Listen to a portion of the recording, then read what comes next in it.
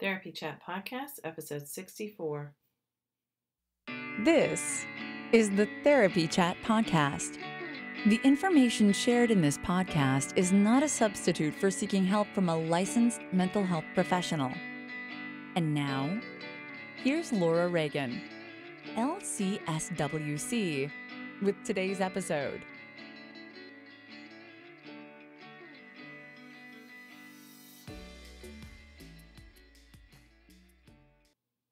Hey there, welcome back to Therapy Chat.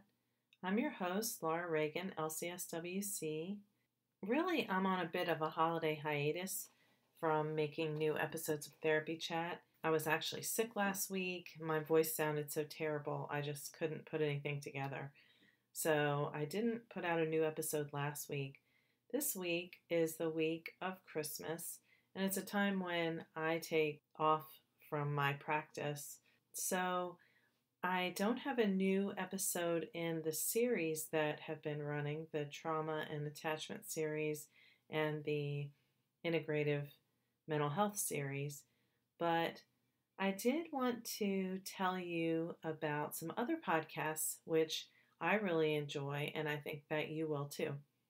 So while you don't have any new Therapy Chat episodes to listen to besides the one you're listening to right now, I'm going to tell you about 6 podcasts I'm listening to and recommending frequently, and I hope you'll check them out. And I'd love to hear your feedback on these 6 podcasts and any others that you really enjoy. So the first one is Women in Depth with Dr. Lourdes Viado, MFT. I love Women in Depth. My friend and colleague Lourdes conducts interesting and, as the name implies, in-depth interviews on topics that people don't usually talk about. Lourdes is a depth psychologist who was mentored by Jungian analyst and author Dr. James Hollis. She is so knowledgeable about her work, and I love listening to her soothing voice. She just has such a gentle way of talking about her work. The podcast is fantastic, and I recommend it without reservation. So in the show notes for this episode, you will find links to some of the episodes of Women in Depth that I frequently recommend to my clients. Episode 10 was called Spiritual Abuse, What It Is and Why It Matters with Tamara Powell, LMHC. And then in episode 23, Understanding Spiritual Abuse Part 2 with Tamara Powell, I begged Lourdes to do a part 2 because when I was listening to it, when I heard part 1, I just wanted more. And I was like, please, can you do more? So she did. I'm sure I wasn't the only one who was really hungering to hear more about that. Episode 14 is Women and the Midlife Crisis with Diane Wingert, LCSW. And episode 21 is one that so many of my clients have found to be deeply profound. It's called Healing the Mother Wound with Bethany Webster. That's just a very small sampling of Women in Depth's topics. As of now, December 2016, Women in Depth has only been out for 5 months, but I know that there's going to be even more great content in the future. Women in Depth covers subjects that people may consider off limits or taboo, like infidelity, sexual abuse, staying in an unhappy marriage, and much more. I really hope you'll check it out and let me know what you think. Now, I have to add that Lourdes was my guest on Therapy Chat too. You probably remember I refer to her episode all the time. She was talking about the shadow. So that was episode 40. And in the show notes, there's a link to listen to that if you haven't already. I've also been on her podcast. Okay, the next podcast I want to tell you about is called Mom and Mind with Dr. Kat Ritchie. Dr. Kat is a clinical psychologist who specializes in maternal mental health. She's knowledgeable, skilled, and experienced at helping people who are struggling with infertility, emotional health related to pregnancy, including pregnancy loss, and postpartum stress like depression, anxiety, OCD, and post-traumatic stress disorder.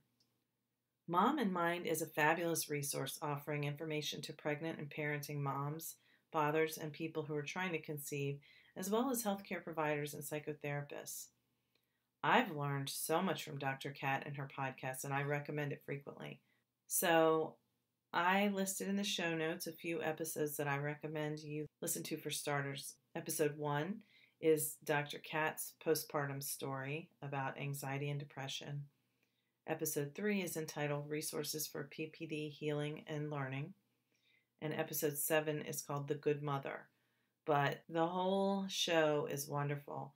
I think it's a topic that we don't talk about enough. Most of what we hear about postpartum depression and anxiety are the horror stories that you hear about on the news, but it leaves so much unspoken. And when women and their partners are going through these emotional experiences, it can be very confusing and overwhelming. Having this resource to understand what it's really all about is invaluable, and really this can save lives. So I think Mom in Mind is a fantastic, invaluable resource.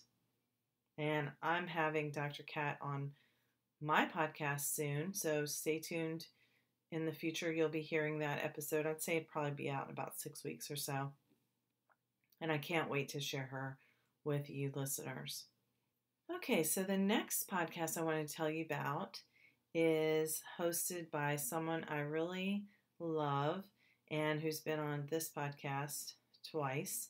Galactic Vibrations is Carrie Nola and Lloyd Burnett's new podcast.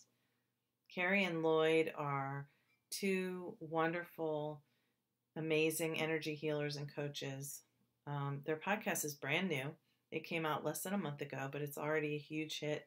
So if you're into woo-woo stuff like me, you'll enjoy hearing their energetic forecasts, oracle card readings, and so much more.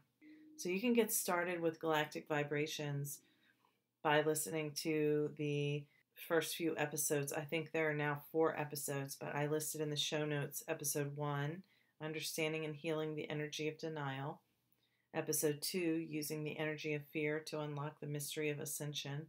And episode 3, The Shadow of Force, The Truth of New Year's Resolutions and People Pleasing. So you see what I mean? If you like woo-woo stuff, you're like, oh yeah, that sounds awesome. I've done coaching for business and personal growth with both Carrie and Lloyd, and they're great at what they do. And they're really a great team too. They're funny and they just really work well together. And as I mentioned, Carrie's been on my podcast. She talked about using intuition in therapy in episode 11, back when my podcast was called the Baltimore Annapolis Psychotherapy Podcast. And she contributed to my series of episodes on the shadow after Lourdes' episode in episode 42. Links to those are in the show notes. The 4th podcast I wanted to tell you about, and I hope you'll listen to, is Launching Your Daughter with Nicole Burgess, LMFT. My friend and colleague Nicole Burgess practices in Indianapolis with a focus on teen girls and women. Nicole is super passionate about her work, and it comes through when you listen to her podcast. She's been kind enough to have me on her podcast twice.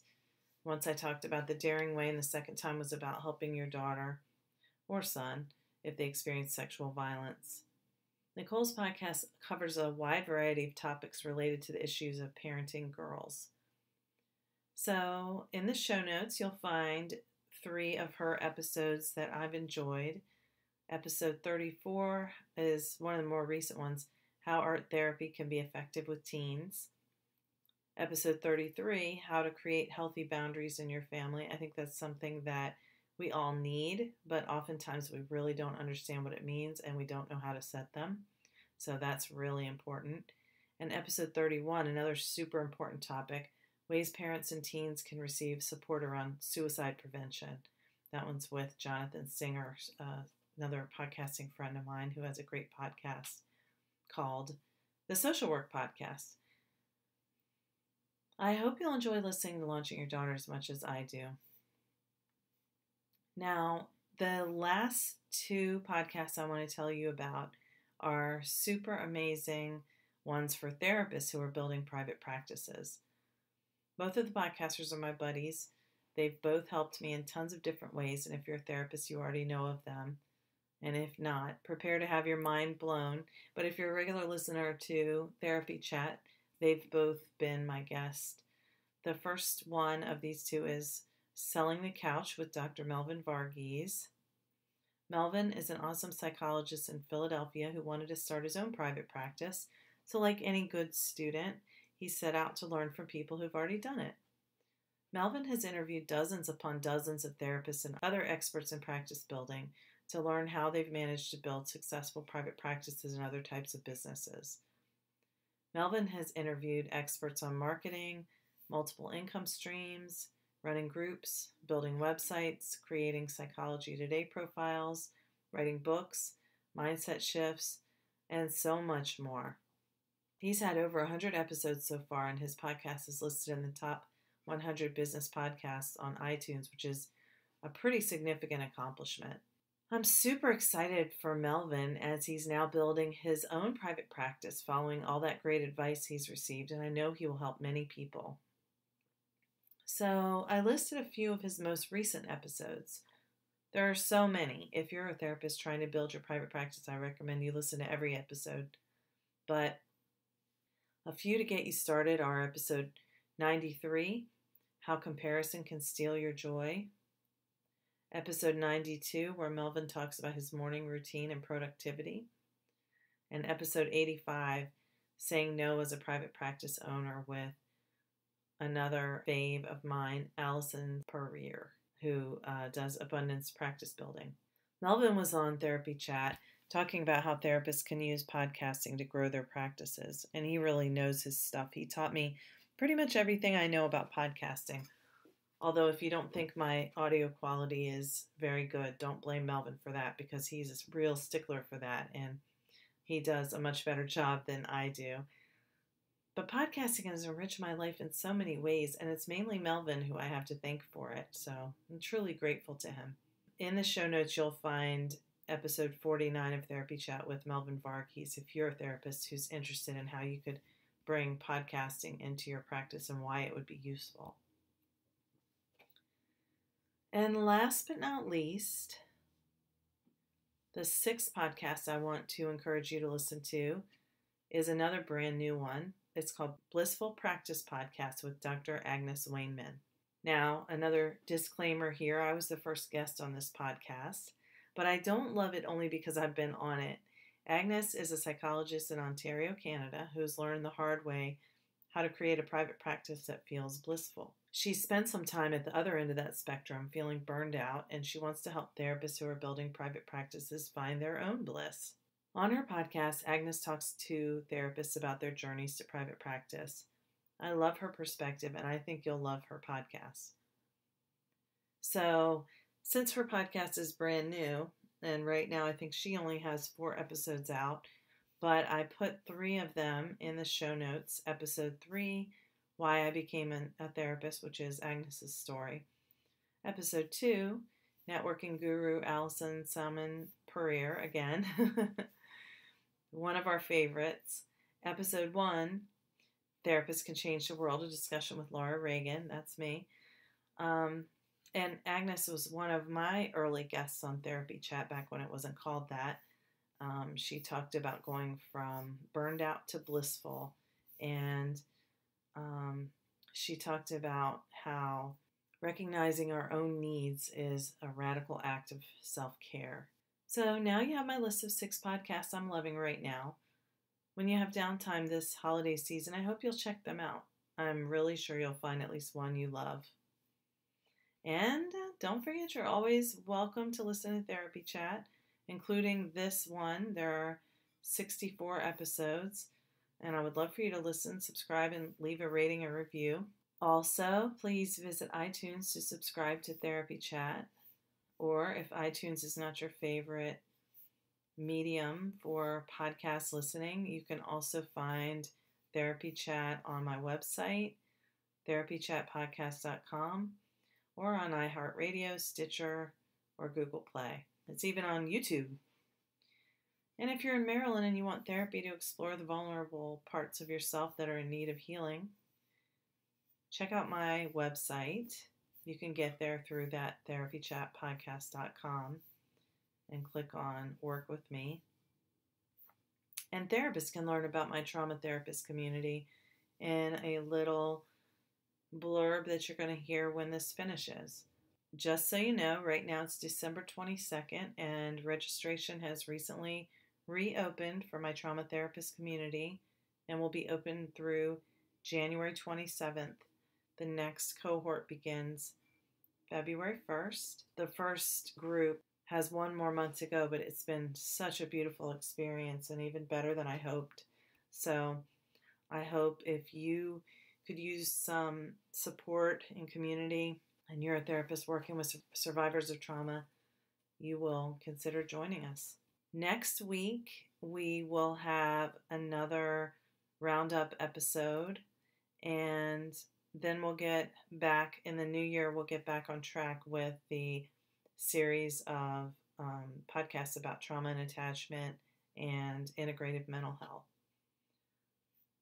Thanks so much for listening. I hope you have a lovely holiday that's joyful and peaceful and everything you want it to be. And until next time, I'll catch you on the flip side. Take care. Hi, I'm Laura Reagan. I'm an LCSWC, independently licensed social worker in Maryland, and I practice outside of Baltimore working with survivors of trauma. My particular practice is focused on working with people who have experienced childhood trauma, usually related to physical, sexual, or emotional abuse and neglect. I'm extremely passionate about my work, and you've probably heard me talk about it on my podcast, Therapy Chat. Over the now 14 years that I've been working with survivors of trauma, starting in 2002 when I was a volunteer with the Sexual Assault Crisis Center, I've come to discover that this is extremely rewarding work. It's so valuable and important. And at the same time, I say this to clients all the time, trauma is disconnection.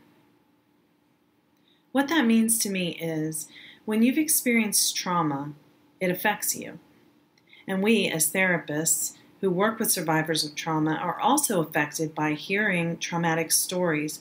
We're witnessing with our clients what they've been through. And it is a beautiful, sacred privilege to be able to witness people's most terrifying and horrifying moments of their lives as told in therapy sessions.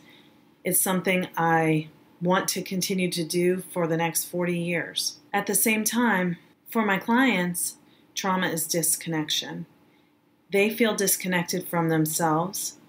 They feel disconnected in their relationships, and our work together helps them get connected back with themselves so they can be more connected in relationships. We trauma therapists can often feel the same way. We become disconnected from ourselves. That means we're not taking care of ourselves the way we need to, so we can be well and continue to do our work for years to come, not to mention just having a wonderful, fulfilling, meaningful life filled with rich, loving, deep relationships. Oftentimes, trauma therapists find that we feel isolated. We don't feel connected with our coworkers, our supervisors. Sometimes the only people we feel connected with are our clients. So, realizing that and having experienced it myself off and on throughout the 14 years I've done this work, I decided to create a trauma therapist community. I did this because I realized it was something that I was looking for. And it's kind of hard to explain what it is because it's different from anything else I've seen. I hope maybe that it isn't the only group like this, but it's the only one I know of. So the trauma therapist community is groups online and in person. In-person groups are for people who can travel to my office in Severna Park, Maryland. And online groups are for people anywhere. I'm calling them clinical consultation groups, and they are, but the focus of these groups is the effects of doing this work on us as therapists. Identifying the effects, preventing the effects, using strategies, supporting one another to overcome the effects of secondary traumatic stress or exposure to trauma through our work, because we're trying to prevent burnout. So this community includes a private, secret Facebook group only for members. It's time limited, so we can have a container. This will be a community where we can gather on Facebook, and we have space for clinical consultation.